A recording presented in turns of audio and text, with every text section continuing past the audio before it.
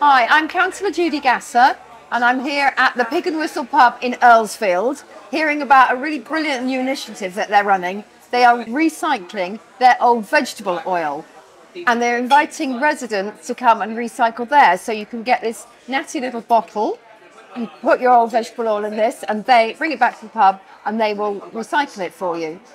And I'm particularly excited about this because we are going to be buying new bin lorries in Wandsworth which will run on this vegetable oil, which will be so much better for the environment. And we're going to be working with all our pubs and restaurants and asking them to help us with the supply of the vegetable oil, so your vegetable oil could be powering your waste and recycling vehicles in the future, which I think is really exciting.